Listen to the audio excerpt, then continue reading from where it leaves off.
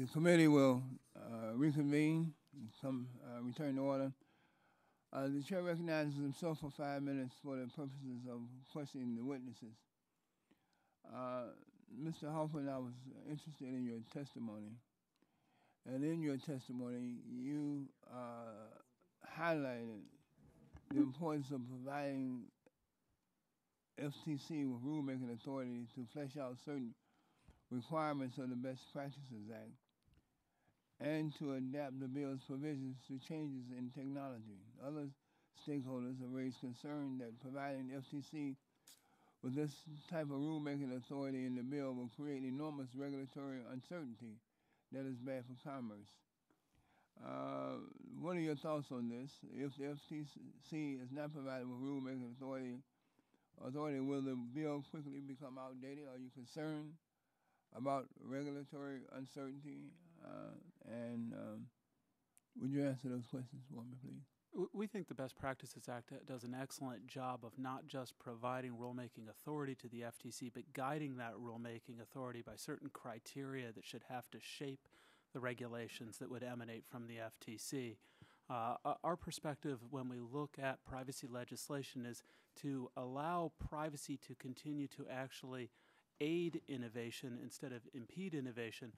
Individual pieces of legislation need to be technologically neutral to allow for the enforcement agencies to apply those principles to the individual new business models when they come up and to provide guidance in that way. The FTC has been an absolute leader in doing that for the past decade.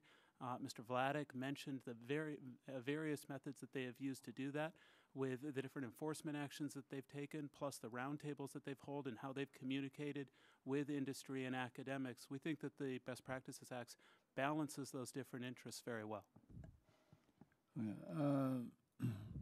Ms. Harris, is the approach to FTC rulemaking in this act good for consumers, and is it good for business also? We think so.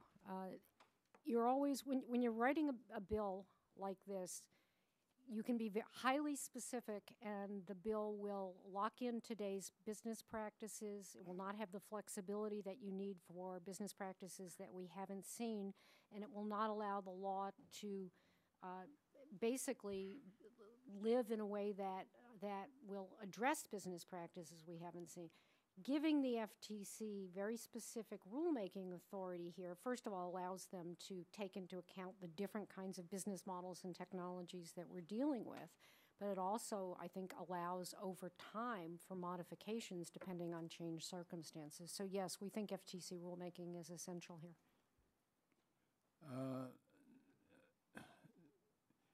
In past legislation, a third party or an unaffiliated party has been defined based on the corporate structure of an entity, such as common ownership or corporate control.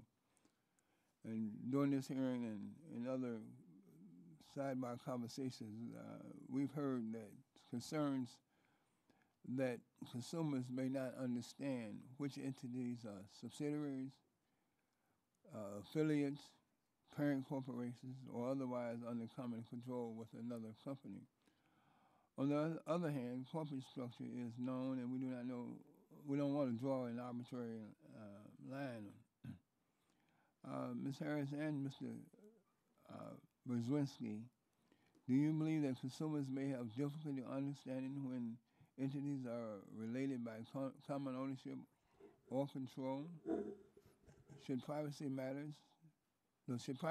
legislation take into account the best reasonable expectation of a consumer, as this act does, and is this a workable definition? Lastly, you can answer these three questions in the manner that you would choose to. Lastly, what are the benefits of an approach based on common ownership or control?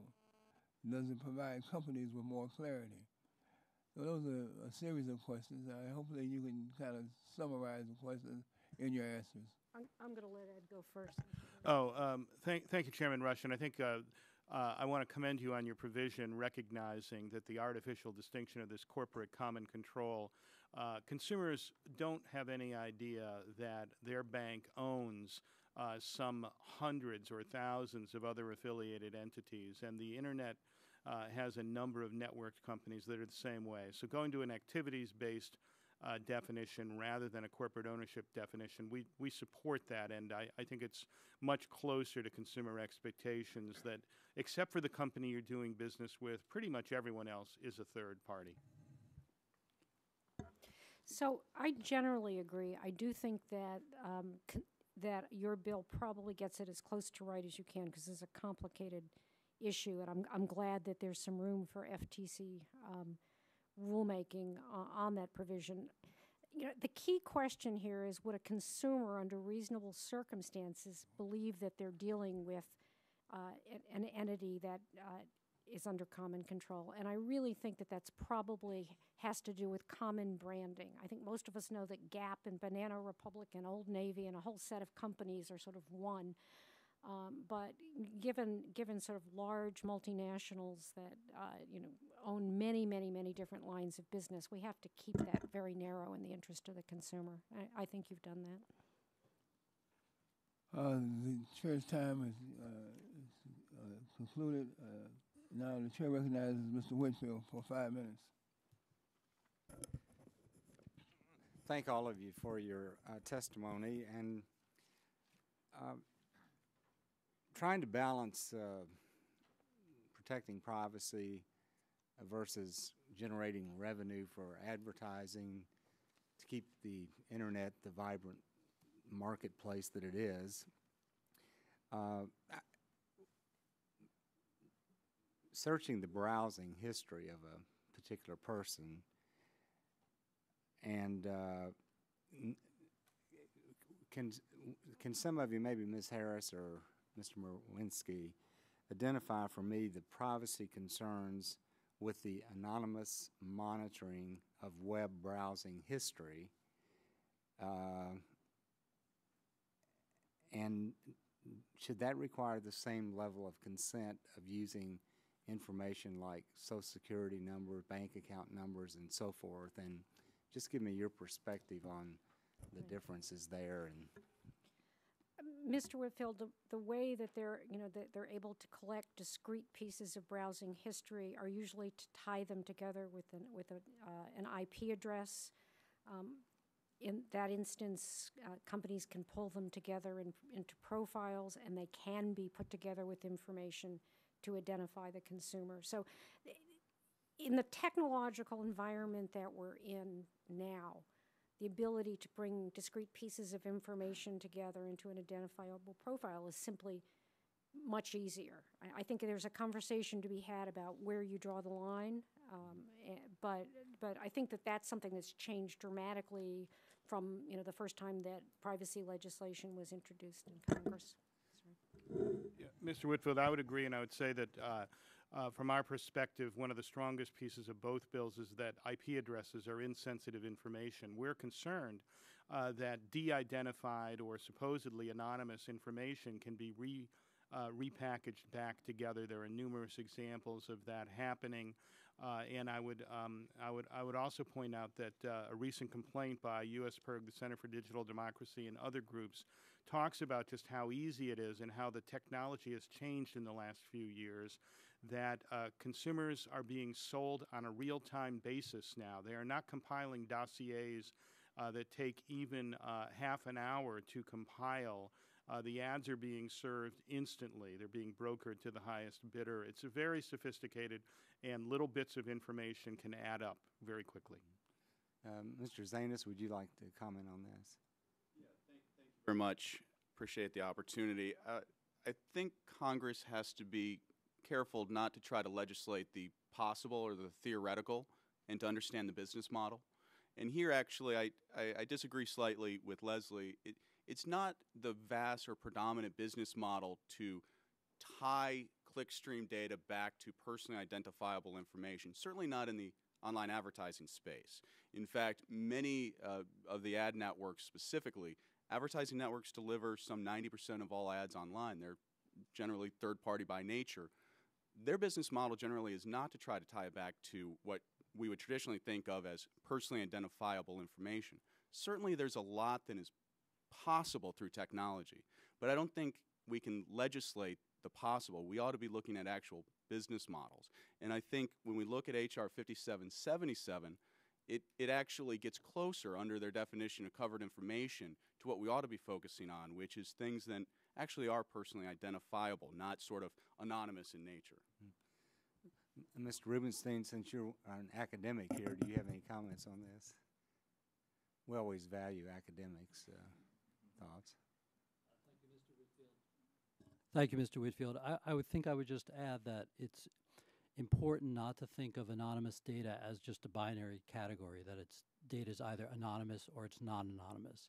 And the emphasis might be on specific contexts, so how much data is being assembled, what's the quantity of data, is it being publicly shared or privately shared, what's the specific context, rather than try to get at this through definitions that have just a black and white aspect to them. Okay. Yes. I'd just like to add one point on that. I think the current draft of the Best Practices Act actually recognizes that reality that Professor Rubinstein is commenting on. As an employee of a technology company, there are a number of unique identifiers in hardware and software that are used on most computing platforms. What is happening in reality, Mr. Zaneis' point is a very good one, we need to look at the reality, is that it is some of those unique identifiers that are used and to correlate to a lot of this data. That could be described sometimes as personally identifiable information. Others might say, no, it's only identifying a particular device or a particular device at a point in time. That's why I actually think the definition of preference profile, which is saying that it's a list of preferences associated with an individual or with an individual's computer or other device, but then tying that to allow an exception for participation in a choice program is an excellent way to navigate the issues that even if something is not completely identifiable to a particular individual, it still could have the great potential to impact an individual. Thank you. See, my time's already expired. It goes back quickly.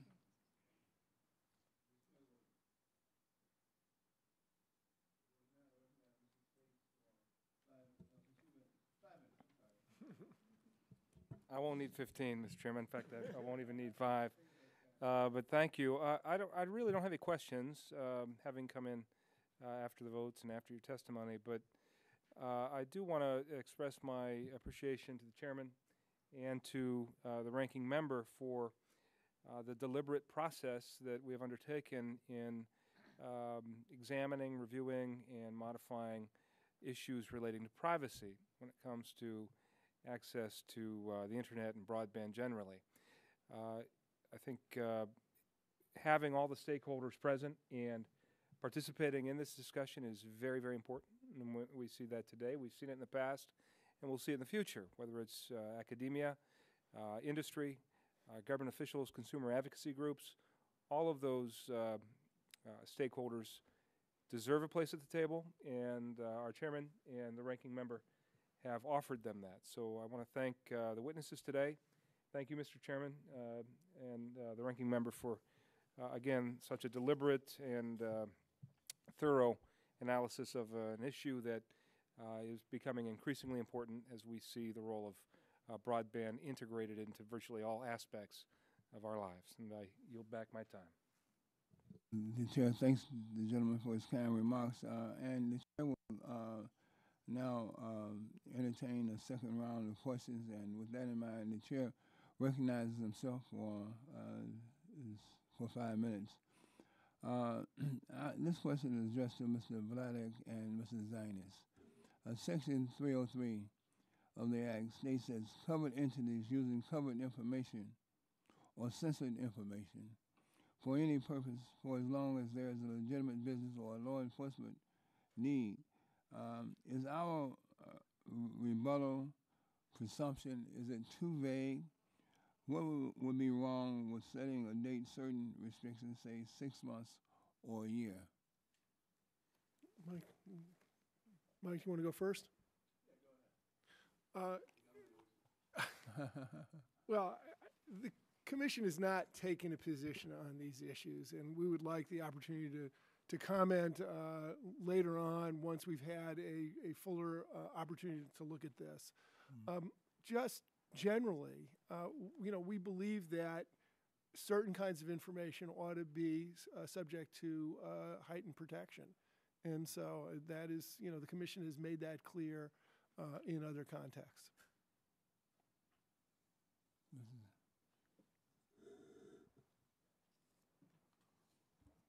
We're gonna figure this out. Luckily, I represent the advertising industry, so I know how to get my message heard, even when people don't want to hear it. I think Section 303, I think a one-size-fits-all doesn't always make sense in the online space. What you see here is a diversity of opinions, but what we see in the industry is a diversity of business models. And sometimes they may need to keep information for different purposes, and what is a legitimate business purpose, I think, differs. So, I want to take that back to my members and see if it's something that they're going to be supportive of, or if there's some refinements we need to make. But as we've seen around things like consumer notice and other areas, a one-size-fits-all isn't always the best approach, but we're willing to look at that and work with the committee and you, Mr. Chairman, on that. Yeah, Mr. Rubinstein, would you chime in on this with your opinion, please? I would generally agree that having different time periods for different types of data or different purposes is a good idea rather than a single limit. I think the one thing that Congress should worry about, though, is companies that would retain data simply because they might have some use of it in the future. So where it's that non-specific and it's just a future business possibility, I don't think that's a sufficient reason for some unlimited period of retention. Mm-hmm. Mr. Rubinstein and Mr. Mierzwinski suggested in their testimony that the safe harbor in H.R. 577 be strengthened in several ways. I'm going to ask both gentlemen, what specific recommendations do you have for strengthening the safe harbor provisions? Thank you, Mr. Rush. I think the bill as currently structured captures the key point that I emphasized about having a mix of carrots and sticks, and that the private right of action serves as a very significant stick or incentive for businesses to join. I think the one thing that I'd call attention to, though, is whether the Safe Harbor Choice Program has a strong enough emphasis on high performance standards.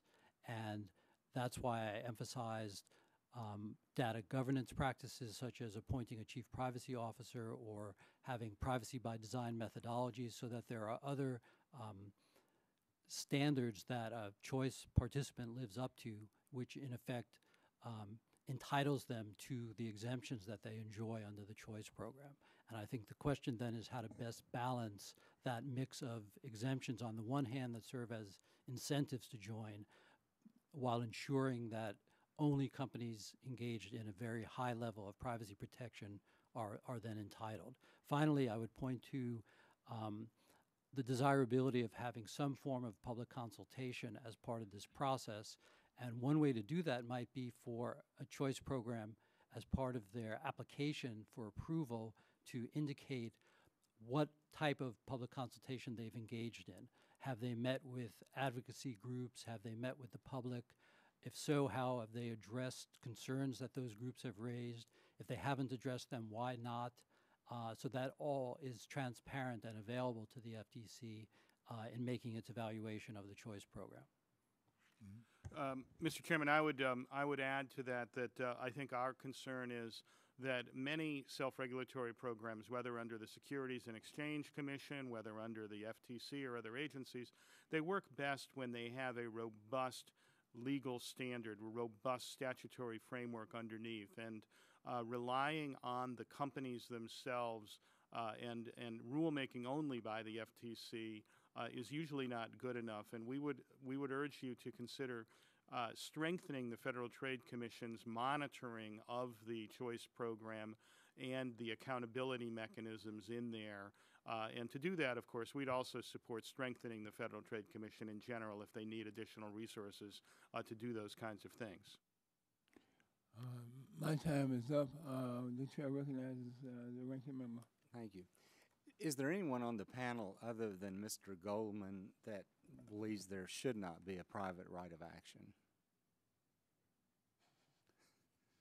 Okay.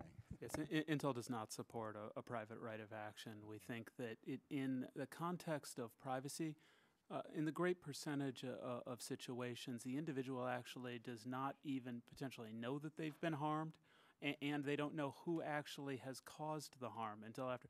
We think the best use of resources is to focus on mechanisms like the choice program in the way that was just articulated that really can devote those resources to organizations putting in place robust accountability mechanisms into their compliance programs. That way we'll avoid the breaches before they even happen. And I won't take up much of your time. I couldn't agree more. I would just say then I think what we might want to focus on legislatively is strengthening the Federal Trade Commission in their enforcement, and more resources, more cops on the beat I think would be a good thing in this area. I'm certainly not an expert in this area. In fact, I'm far from it. But I've read that the OECD's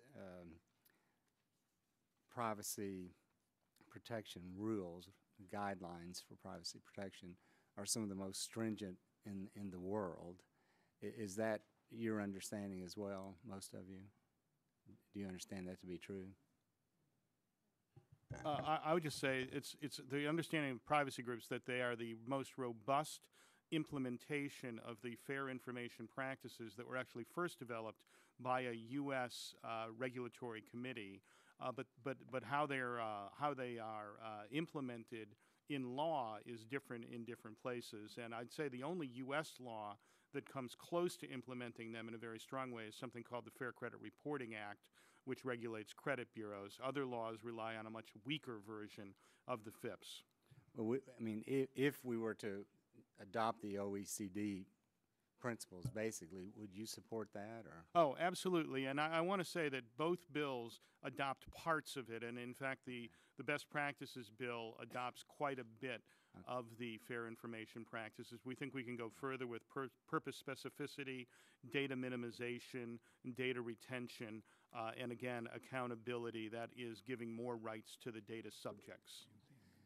Yeah, Ms. Mr. Whitfield, I want to agree that a strong set of fair information practices, and certainly the OECD is sort of the foundational.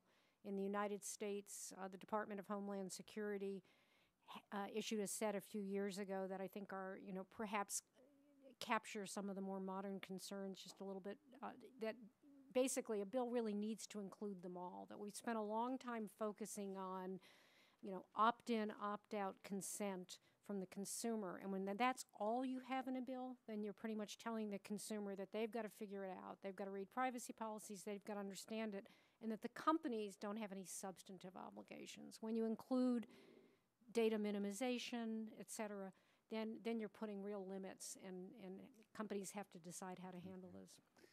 Mr. Mierzwinski, I'm sorry, go ahead. Sorry, I want to be sure that the chairman and you, Ranking Member Whitfield, understand that there is a lot of fair information practices certainly in HR 5777. You're talking about notice and choice and data security and accuracy. These are fair information practice principles. That doesn't mean you need all of them in a bill about things like marketing databases. And in our written testimony, we go into the access and correction provisions. And the reality there is what we're talking about in some of these marketing databases are strings, user agent strings, which are nothing more than computers talking to computers, telling you what, for instance, operating system a person is using to go to a site. This is used to render the content readable to the consumer. I ask you, what is the purpose in allowing correction to that type of database? It's gobbledygook to the consumer, and I worry about allowing people to get into those databases when there's no real harm. We're not talking about Fair Credit Reporting Act. There you're talking about adverse actions against consumers, things centered around employment eligibility, access to credit, getting a home mortgage. That's not what we're talking about here. May I ask one other question? Ms. Harris wanted to respond. Oh, I'm sorry. I want to strongly disagree with that. Access is one of the key fair information principles. the likelihood that a consumer is going to demand access to a string of code. I think, if that's the concern, my guess is we can figure out how to handle it in this committee. But we're building larger and larger databases with all kinds of information, and to me, that's one of the fundamental rights that consumers have, and that it needs to be part of this bill. In Mr. Rush's bill, in the definitions under covered entity, it simply says engaged in interstate commerce, whatever. And since I was in the railroad industry, I know that when we talk about federal preemption, it's from a business standpoint, we always loved federal preemption because we had some certainty in whatever state we operate in and so forth. And I know that a number of you would be opposed to federal preemption in this arena. Are any of you opposed to? Okay, Mr. Well, I think we're very strongly opposed, and the best practices bill is a much narrower form of preemption, but we'd prefer that federal law be a floor. What about you, Mr. Rubinstein? Do you have a comment on that?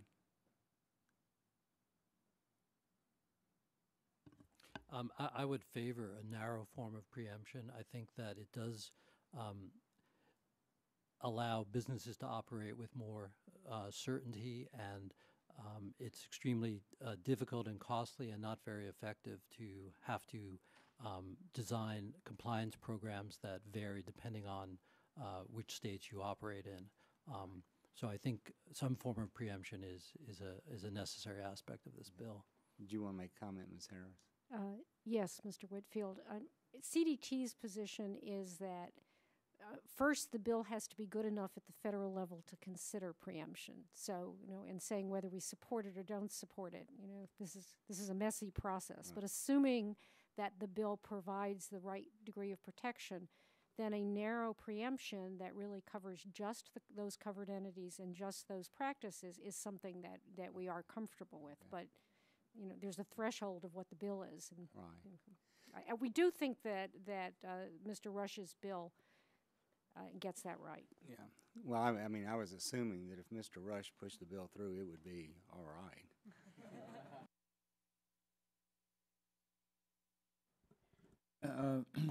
I want to get one other question, and this question is addressed to Mr. Goldman and Ms. Harris. In your testimony earlier, you say that user IDs, identifications alone, should not be defined as covered information. And given the fact that there are software passwords, guessing tools out in the marketplace, what kind of concerns should we have? And I'm kind of pointing to a recent development among myself and with myself and some other members of Congress. There's a certain company that have something they call street maps. And I'm really alarmed by these street maps. My residence has shown up on these street maps, and there are other members of Congress whose residence have shown up on these street maps, and we're concerned about the vulnerabilities, especially for unprotected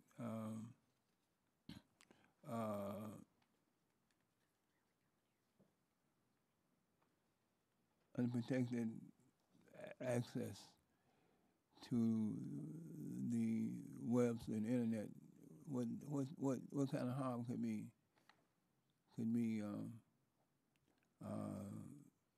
visited by consumers with some of these different programs? So can you respond to that, Ms.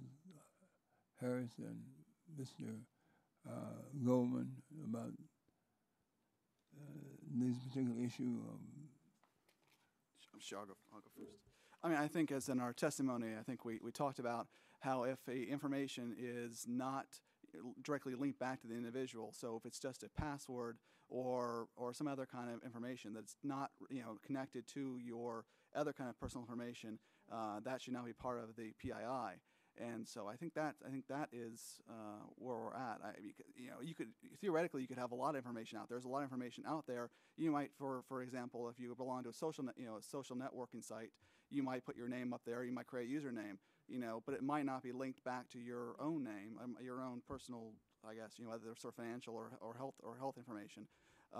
So I think as long as there's the question is what kind of harm is going to result from all of that. I think. And as also we go into our testimony, also talks about how we're hesitant about adopting sort of new standards and new definitions of cover information. I think to the extent that we can standardize definitions across bills, across state bills and federal bills, that would be a good thing. So if you look at personal information as defined in some of the state bills, some of the state data breach and privacy bills, I think we haven't I think there'll be some support for that, but I haven't talked to our members about that yet. Ms. Harris, you got a response? If the question is about whether we should be covering passwords and unique identifiers that protect this kind of information, then I think in the right circumstances we should, and I think that your bill does do that. Does any other witness want to respond? Mr. Hoffman, Yeah, I think it's a very good question. I think we find ourselves in a situation where there are a number of different kinds of data that while they do not point to a very specific individual, they might point to a device or a location or something that could end up impacting that individual. This is a very difficult balance to sort out. I actually think the best practices act comes very close to getting this as right as you possibly can. We're saying if you've got those kinds of identifiers, whether it's a password, a user, alias, an IP address or something, that it will be covered if it falls under two different categories. One would be if it relates to a specific individual, or then whether it's created to maintain a preference profile.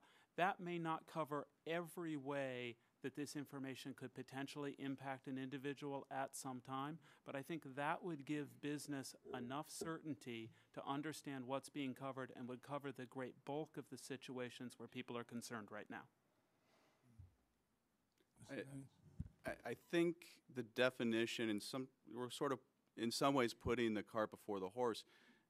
The choice options that we identify really also matter, because when you put a blanket opt-in for third-party data usage, which is the internet, we did a survey earlier this year that demonstrated that over 80% of all online advertising campaigns used behavioral targeting or techniques. So when you're talking about opt-in for third-party data usage, you're talking about the vast majority of the economic engine of the internet. So it really matters what choice mechanism you give, because the stakes really get high. Now, in our self-regulatory system that we put out, we actually followed very closely the FTC's own definition, which was extremely broad and included sort of all data used for behavioral advertising, online behavioral advertising. But because we had an opt-out requirement instead of an opt-in, it was something that our industry, at least, I can speak for us, we could live with that. We could live with a broader definition if we got the choice mechanism right. So I think they all kind of, this is a holistic bill, and the different provisions really have to work together. You've had great staff work to put this together, and we just need to be cognizant of that, and we stand ready to work through those issues with you. Do you have any additional questions? Yeah. I'll just make one other comment. We hear a little bit of debate about adopting a fully opt-in system, and we've heard some people say what it would significantly impact e-commerce in a negative way. How many of you feel that it would? An opt-in system would dramatically impact e-commerce? Okay, great. So almost everybody up there, except I guess you, Mr. Mierzwinski, and there's some ambiguity here. Go ahead. okay. Go ahead. Yeah, I think that we've been struggling with this question for a long time, and I'm not speaking for the commission now. I'm speaking for staff. I think there's too much freight given to the question of the label of opt-in or opt-out. The concepts are not self-defining, And skilled marketers, and there are lots of them out there, can easily make either method of expressing choice either easy or difficult. We've both given what is called affirmative consent because we've clicked a button, and we've both, all of us have easily given in to either method. In our view, the question really doesn't boil down to this label. It's a legal label. It's not really a practical label.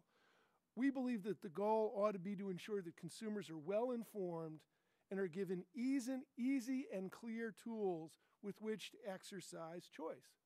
Clarity and ease of use ought to be the key metrics, not easily manipulable legal terms like opt-in and opt-out. Okay. And that's where we think the real problem is. Thank you. You agree? I have nothing to add to that. I think he's entirely correct. We should have asked him a question earlier. I'm fine. Well, the chair, that concludes our questioning. And I again want to reiterate to the witnesses how appreciative we are for you taking your time to come and share with us your expertise and your insights into this process, into both the draft, Mr. Boucher's draft bill, and to H.R. 5777. And the chair wants to assure everyone who's present, and including our witnesses, that there will be ample opportunity for more input before we mark up this bill. I am cognizant of the fact that this bill was introduced 4 days ago, and we're having a hearing. But I'm also determined that we need to move forward. I'm not sure. There won't be. There'll be a lot of deliberation, but won't be unnecessary delay in terms of getting this bill to the full committee and hopefully to the floor. And we want to work with some. I want to give you assurances that your time is just not being wasted here. It's really your investment in this process will result in a better bill, but it will be a bill that hopefully will become law. And I want to thank you so very much for being here this afternoon. And with that said, the subcommittee is now adjourned.